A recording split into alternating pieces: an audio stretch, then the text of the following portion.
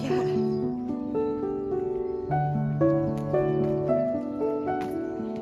bunny rabbit.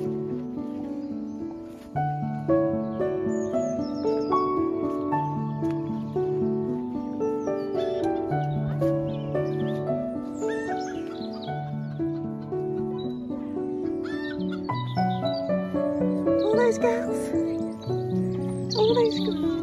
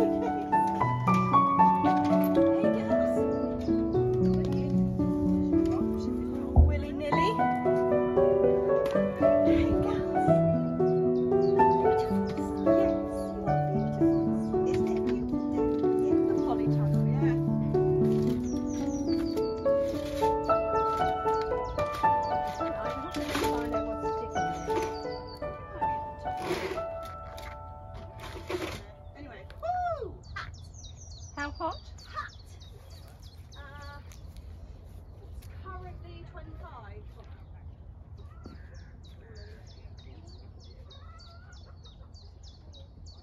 What an incredible day.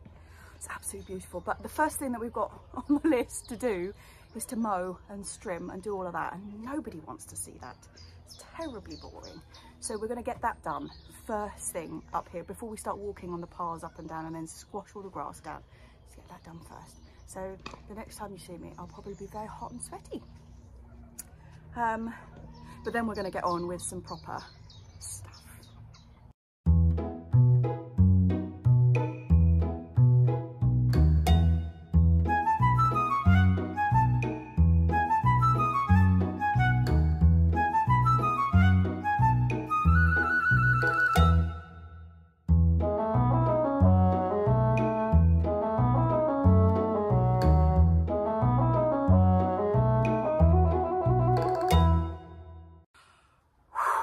Sweaty much?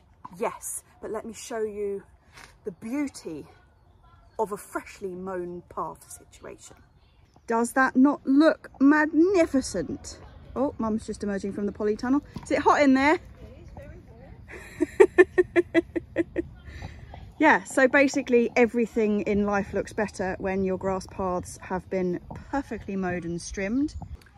Yeah. So now that first bit is out of the way, which was something that just needed doing desperately, onto the rest of the things on the list, and it's a big list.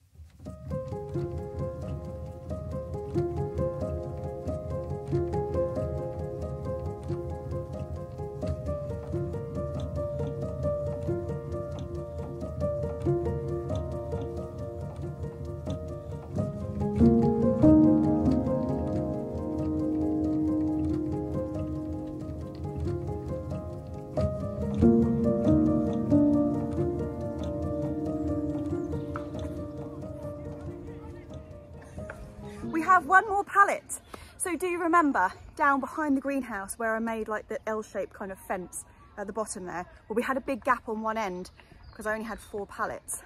Anyway, this chap, I'm hoping is just going to fit right in that space. So I'm going to pull out the cold frame that I've got behind there and the potatoes, get everything out of the way, try and get this one in there. And that will really help stabilize it. So it's pretty strong. Obviously L-shape is quite strong, and also I've got all that wood in there, and we've had really high winds recently and it's stayed up fine, but I'll just feel better when I've got like that bit so it's joined at both ends to the actual fence for the allotment. So I'm going to try and get that done first. Okay, did I bring the drill? Yes, I did bring the drill. I was just suddenly thinking maybe I left it at home, but I didn't. It's all good.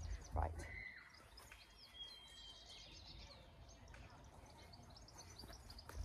It's quite a big pallet, this one.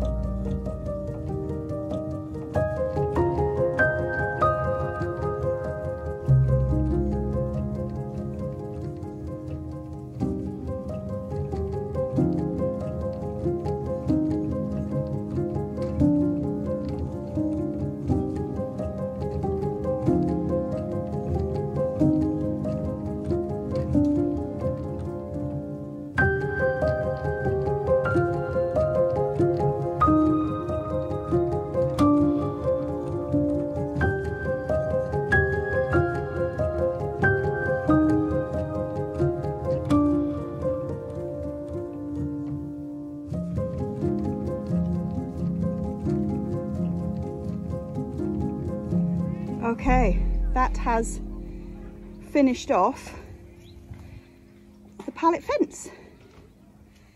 Just move the potatoes back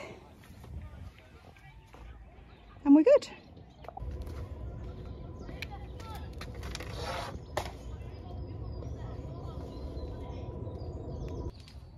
Yeah, so soak the poly is also on the list, which isn't a very active job, but we've just put the hose in the polytunnel because we've got some things in the greenhouse which could really do with going out in there. It's not like the stuff which is going to be in there over summer, it's not the tomatoes or anything like that. It is just, we've got a load of lettuces that are planted really thickly, and we're going to put some in a bed and cover them with a cloche, and we're going to put some in the polytunnel because then we'll just eat them before we got to get the tomatoes in. But yeah, the polytunnel is absolutely bone dry. Let me just, rather than me try and explain, let me just take you in there. So yeah, the polytunnel, we have this problem every year. We find it really difficult to water in here, and as you can see, got the hose on, we're just trying to absolutely soak it. Look at the beauty of that chard. When I first opened this up this morning, this was so wilted. It was really, really hot. I mean, it was 42.4 degrees in here. But yeah, so we have this problem in here every year where the ground just absolutely dries out. I mean, this is going to be slightly different, I'm hoping, because before we had compost in here, you know, like bagged, like multi-purpose compost is what we'd filled these beds with. And once compost dries out, it's really, really difficult to get it to be properly wet again. And that's what kept happening in here. So we're watering and watering and watering, and then you move the soil and like underneath, like 1 centimetre down, it's still bone dry. Last year I put loads and loads of effort into really soaking it. I dug it all over, or not dug it over, but like had the fork and, you know, made a lot of holes, and then we saturated it in here, but we still had the same problem in the middle of summer. And yeah, it's just absolutely bone dry in here. But we've done a couple of things. So first thing we've done is we filled it a lot with our own compost in here, rather than like multi-purpose compost. It's like our, so basically soil rather than potting compost. And I'm going to put a watering system in here. Now it makes it sound fancier than it is. It's just going to be a leaky hose, so that when we attach it to either the water butt or to the hose itself, the whole lot gets watered at once, and hopefully we'll be able to keep it a little bit more less barren, less barren. Yeah, so like this has been soaking on here for absolutely ages, but if you go down, can you see how it's just like bone dry underneath? So yeah, we've got to get it into a really good damp state. Once it's damp, you see, then it takes on water absolutely fine, but it's just getting it damp to begin with. is the issue. Anyway, look at that. Isn't it gorgeous? This is the red leaf chicory. So pretty. I mean, we don't really need it in here. It was self-seeded and it's going to have to go when we get the tomatoes in, but still, it's beautiful while it lasts. Boy, it's warm. Okay, next on that list was clearing some beds, and we have got 3 beds that we're going to clear. This is the first bed. Sorry, I've just got a load of bits and pieces on here, but we have got the lamb's lettuce that's gone to seed at that end, and the rest of it is pretty much empty. It's got a lot of the self-seeded chimida wrapper in here, but we're actually not going to keep any of that because I bought new seed and we don't want it to grow in the same bed again. So we're just going to hoe all of that out and then mulch this bed over. And then we have got, just behind the tulips, we've got the turnips from last year in there that we're going to take out and mulch that bed as well. So yeah, that is 2 beds that will be ready to go. Oh, the other bed that I know I said there was 3 beds. The other bed that I'm going to clear is the one that had the brassica cage on it before. So that is this bed that has the very sad dead 9 stars in it, and also the infested tree cabbage. Look at that, absolutely chocker. So I'm going to chop all of this down. I'm going to chop the 9 star down that haven't done anything, but I'm going to leave these, obviously, which are the offshoots that have kind of survived and come from the bottom. And look at this. I mean, it's only small, but it is actually a 9 star cauliflower coming in there. So all is not lost. Oh no. Got the blooming aphids on here too. I'll have to give that a good old clean off. But yeah, so this bed is the 3rd bed that's being cleared. And while I'm doing that, Mum is very diligently going through our wildflower patch, pulling out the things which are definitely weeds, which is a thankless task. Yeah, but loads of stuff's coming up, so it's going to look amazing in here in a month or so, which is exciting. But yeah, so on to clearing the beds. This is the bed that had the lamb's lettuce in it, which, like I said, has gone to seed. That is all going to come out. I'm just going to rip it out. It's going to go into the compost bin. Even though say it's gone to seed, it's actually only just started flowering, so it hasn't produced any seed. So by putting this in the compost, I'm not condemning myself to years of lamb's lettuce cropping up in the beds all the time. So hopefully I've caught it early enough, but if not, there are worse things to be lacing your compost with than lamb's lettuce seed. In fact, we've got worse in there already. So even if I do get a bit cropping up, I'm not too worried about that. Then once I've got this big stuff cleared out the bed, I will just hoe off what else is growing in here and then mulch the whole bed with well-rotted horse manure. And then it's prepped and ready to go.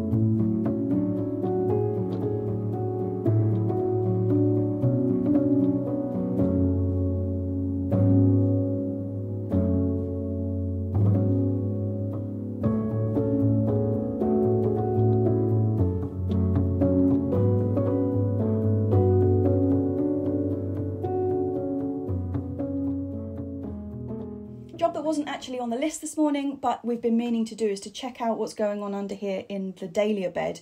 We think we've lost most of them to the real cold that we had this winter, but we're planning to move them out of this bed anyway, so we really need to dig them up, check what's good, and then move them out of the bed. Some of it's definitely still alive. Yeah, so take all the things will rattle. Look at these in here though, these are really... They look great. Yeah, okay, well we'll get that. That's got a big hole in the side of it. Yeah, I think we will, just to check. But look, Mum, this one's... Got something green on it. Well, it's growing, it's huge. Oh, right, Okay, that's a good one. Yeah, so we'll get that growing again. We originally decided to take this bed out of rotation because it was absolutely riddled with clubroot, which is the one that affects the brassicas. It also had white rot, which is the one that affects the allium family. So we decided we'd just put it over to a load of dahlias and a load of tulips, and we'd just have it as a bit of a flower cutting bed. In colder, damper areas than here, you do have to dig dahlias up because they rot out in the ground, but we don't normally get below about -3, and we're on really sandy soil, so it's not normally a problem. However, last year we got down to -8, so I think these dahlias have really suffered. But it's an opportunity to dig them all up, see what we can and can't save, and we're going to move them out of this bed and bring this bed back into rotation and spread the dahlias out across the plot a bit. Yeah, I was thinking those 2 beds I'm clearing, they're not going to be ready to go for a while because we need the mulch to settle. Right, okay. But there's plenty of other spots we can put things. Okay. Are you assessing my... eh? Oh, this is difficult. I'm sitting in the swinging chair, sorry, and I'm trying to spin round so we can see the board. Swing seats don't make a very good camera stand. Oh, it's heaven. Oh god, bang crash, bang crash. Look at this, we now have 4 girls who all get on perfectly well. Hey girlies, don't you? Yes. Well, they've all scattered now I've got the camera out, but hey, Rue is still leader of the pack. And what's really funny is I actually think that Margot isn't the bottom. I think poor old Flo is back at the bottom again. But I don't know, there's still a bit of a tussle between them, but they're not being aggressive at all anymore. They're all just getting on with it, which is lovely. Hey girlies. Is it lovely, hey girlies? Is it? Are you sausage? Mum is on coffee duty, which is excellent because we have a lot of Dahlia discussions to get underway. Oh, look, there's bees all over this apple blossom at the moment. Yeah. Oh, so that's just one. Yeah, Wine-Eyed Jill. Now, I know I bought that one. That's not as many as I thought in here. So we've got 1. That's the one, will it? Yep, 2. We've got 3. As well as whatever we save out of the beds, we've also got a couple that are ready to go into the new ones. 2 of them came from Johanna for my birthday, which are singles, which I'm pretty excited about. And also I picked up one called Wine-Eyed Jill from Wilco's, I think it was, bargain. But it's a big, like, multicoloured pom-pom. And along with whatever we rescue out of the bed, we're going to kind of dot them across the plot. I'm going to put them back in here, or...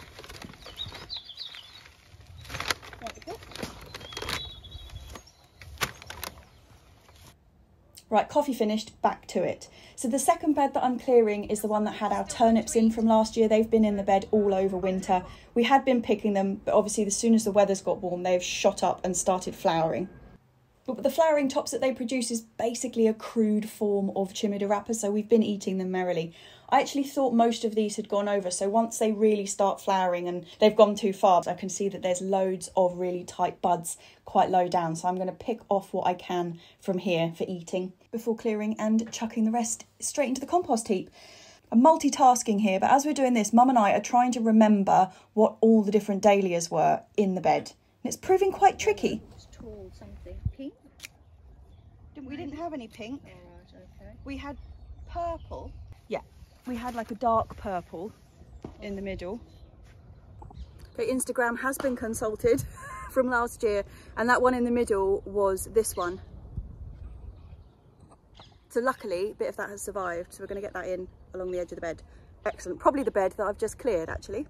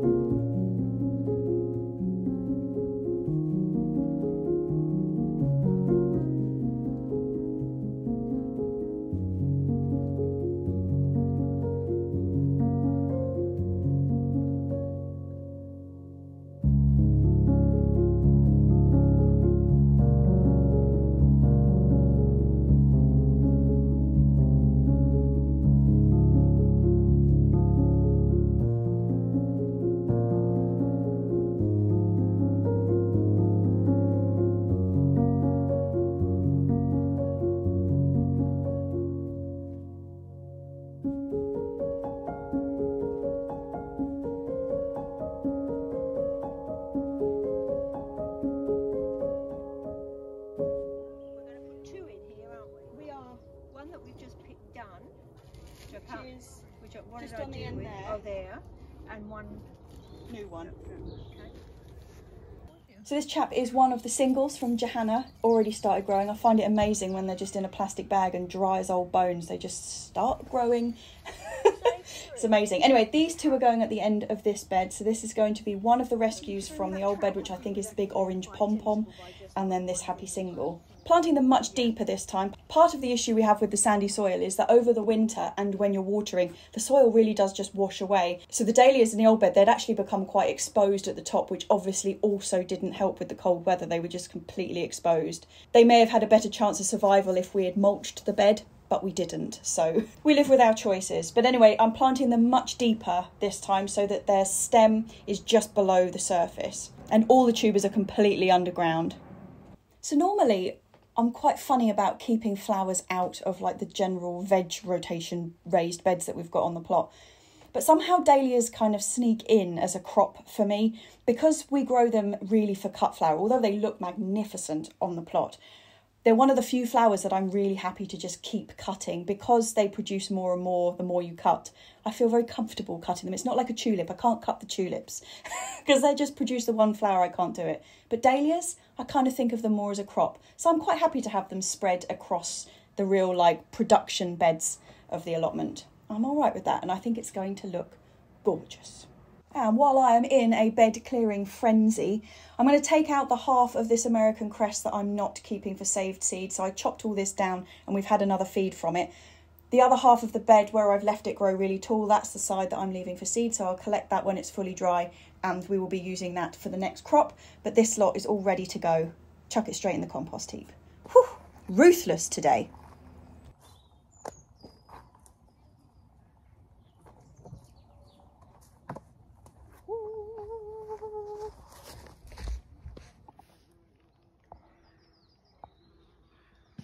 Different sort of bee this time.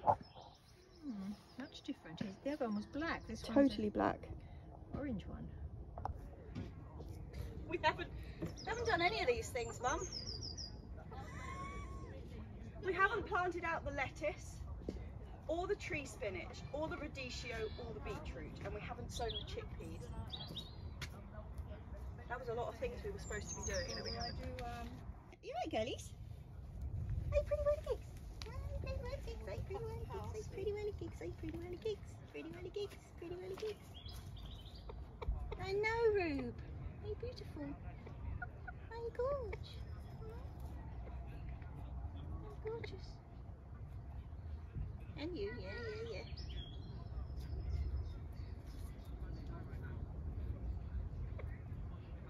Well, it really has been an absolutely spectacular day. So it's going to be grey tomorrow, which is a bit painful. That's what the weather forecast says. Whether it actually works out that way or not is, you know, by the by. Anyway, it's been a wonderful day. Now all we've got to do is do a bit of picking. We've got beetroot to pick. We've got asparagus to pick. We're going to take some leeks home with us. We've got the turnip tops. I think we've already got cavallonero at home, so we'll leave that. But yeah, quite a lot of bits and pieces to take with us. Sorry, Mum's trying to get the lawnmower in the netting shed, but I've thrown all the cushions in there, so it's not so easy. Anyway, right, picking and then tidy and then home. What a beautiful day. What a wonderful day. I cannot wait until all the days are like this. Sorry, I'm just looking. I've just picked a load of the last of the flowering sprouts off the tree cabbage that we moved, and I've given them to the girls in the house. Oh, the helicopter's back. I'm going to try and speak over it. But it's just an absolute joy to see all four girls just like getting on with it. They're all eating out of the same like holder that's got the sprouts in. Nobody's trying to murder each other. They're really happy. Hey girlies. Yeah, it's lovely to see. It's just like harmony. It's perfect. Right, leeks, asparagus, beetroot, maybe some chard.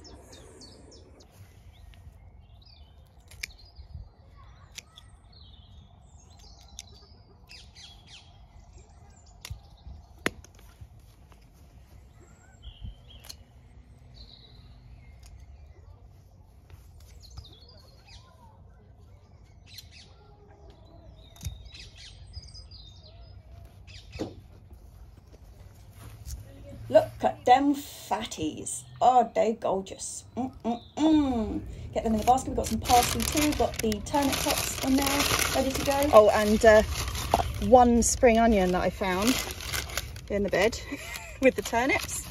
That'll do. So these are the beetroot that I'm going to take out today. They're starting to bolt. You can see the central stem has got really fat, so they definitely need to come out because they will get very woody right in the middle of the beetroot. But yeah, some of these are fairly decent size and they've been in all winter. So I'm just going to take some of these out. You can see, like, if this wasn't basically the end of the season and they're all bolting, those two growing together, this one I would twist out, leave that one in, and then that one would get bigger. But obviously it's the end of the season and we're not doing that now. We are just taking them. But yeah, pretty pleased that we're still picking beetroot. Got this one over here.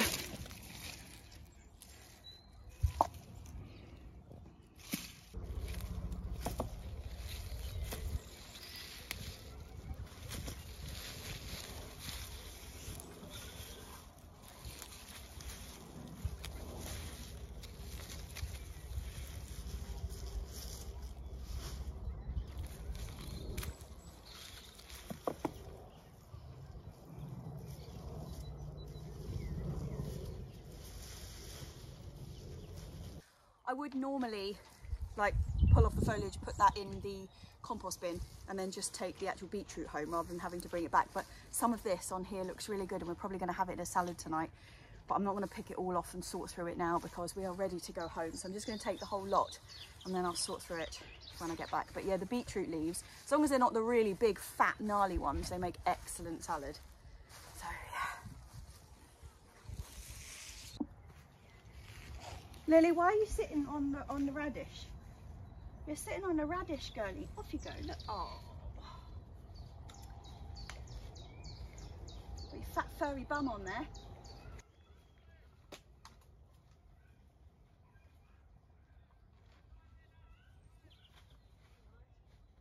Okay, we need a leek. We need a fork.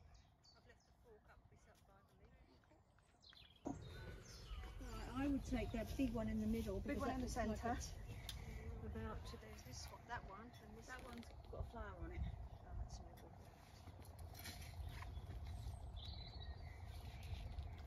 Really big. It's pretty good, isn't it? It's a beauty. It's got a big flower stalk, so we'll have to Cut the centre of that. Yeah. This one hasn't though, has it? not yet.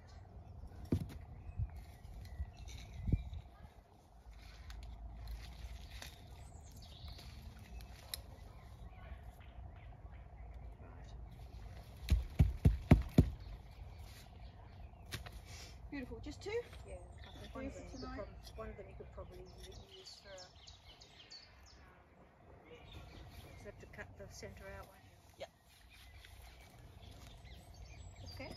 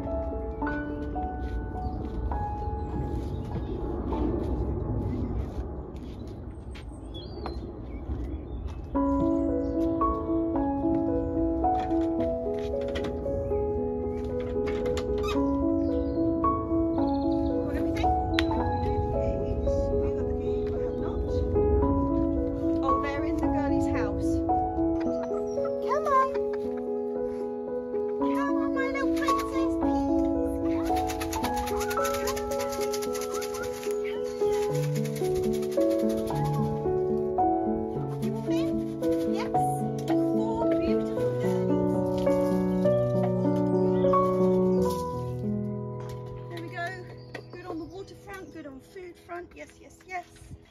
Everything's good.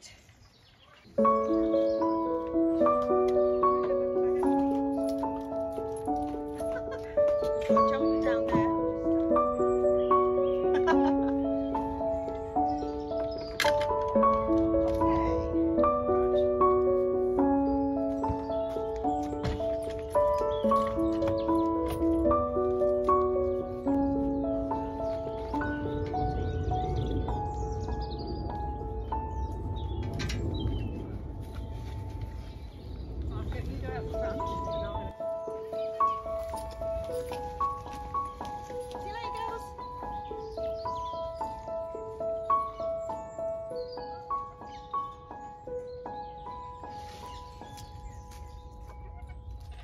Good afternoon. The weather forecast did not lie. It has been grey and pretty wet actually most of the day, but I have got these herbs that I'm going to actually plant in the back garden. So I've got some big plans for the back garden this year.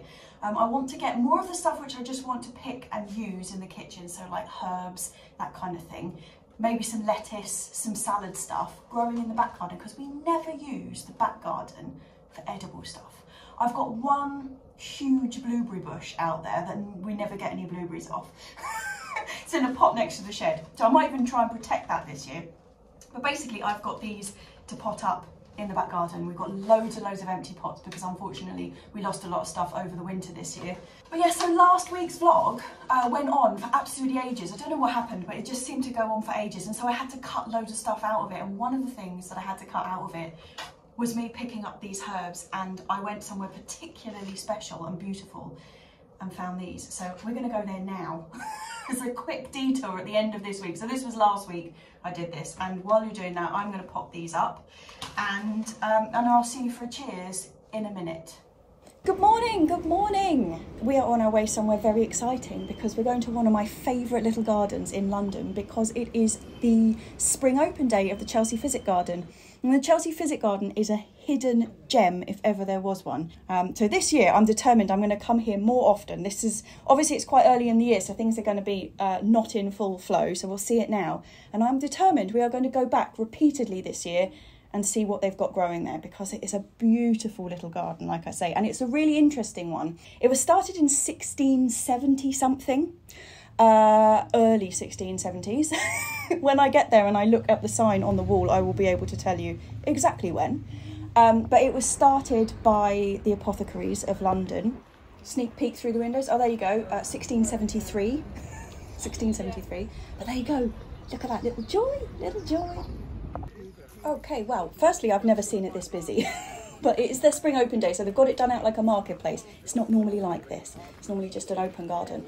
But yeah, I'm glad to see that there's so many people here, and there's some quite interesting little stands.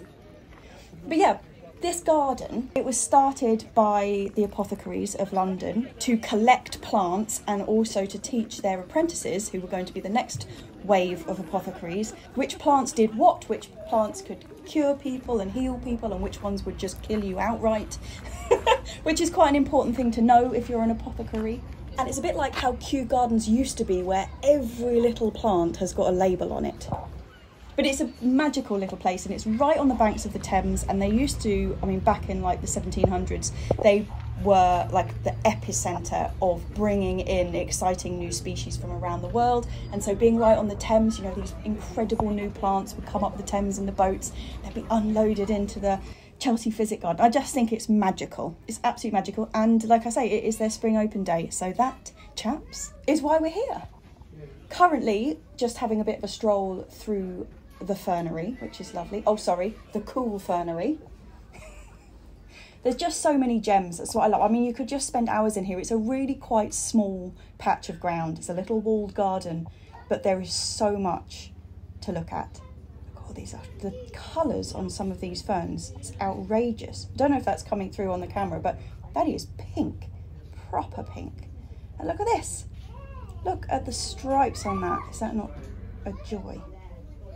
Actually, I love ferns anyway, to be honest, so this is always going to be this is always going to be exciting. But this is so lovely. Actually, I've never been in here with so many people. It's quite weird.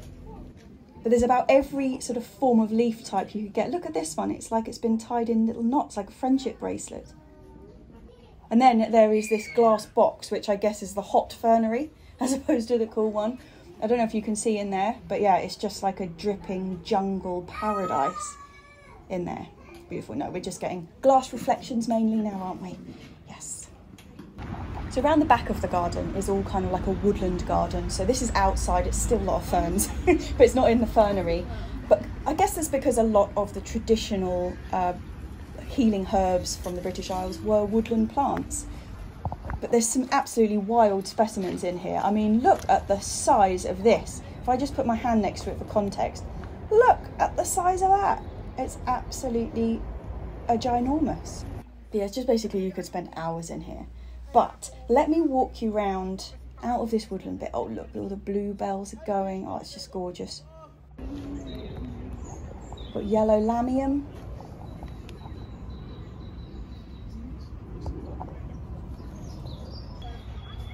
There's also all these bits that I'm just desperate to go and have a nose around, like their greenhouses at the back there. Like, you can't go through there, but I have wanted to go and have a nose around in there for a long time. This is completely by the by. I don't know if it's got any medical use, but this is an Iphian, right? And it's the only plant that I know that has a variety called Jessie. So I've got a particular little affinity to Iphions. So sweet. And as well as like me talking about, they've got this huge history behind them. They're still doing a lot of stuff like that's relevant for the future, and they do so much research here, particularly, like I say, with medicinal plants, but edible plants as well. And this was the first place that I really heard about food forests, actually. Obviously, everything's a bit low in the ground at the moment because of the time of year, but this kind of really comes to life later on, so hopefully I'll be able to show you that. Particularly beautiful little cloches. God, aren't they lovely? God, I love some of them. Wow, I bet they weigh a ton though. We've got elderberries here. Wow, this is so far ahead of mine. This is already forming flowers and fruit. Wowzers. Passion fruit. Oh, okra. Now this is something I do not know. A wild Galapagos tomato. Solanum cheesemanii. Sorry, I don't know why I'm laughing at that, it's really childish. But still, cheesemanii is a great name. Now this here, strawberry spinach, I think this is what I call tree spinach. Oh, Japanese wineberry. This is something I've been eyeing up for ages. Anybody get an experience with it? Because I've heard it's outstanding. No garden is complete without a border of chard. Oh, look, broad beans. God, their broad beans look huge. They must have survived the winter. Perpetual spinach chard there, looking gorgeous with onions at the front. And then traditional spinach in front of the chard. They also have lots of like informative signage around, which I don't know if you know, at Kew, there is a herb garden at Kew that has a couple of kind of quite interesting bits and pieces, but nothing as detailed as they go into here. I mean, look at this. It's all about the B vitamins. And this, look at this. I didn't even realise this is how they grow. Obviously, I know that pine nuts are from a pine, but how spectacular is that?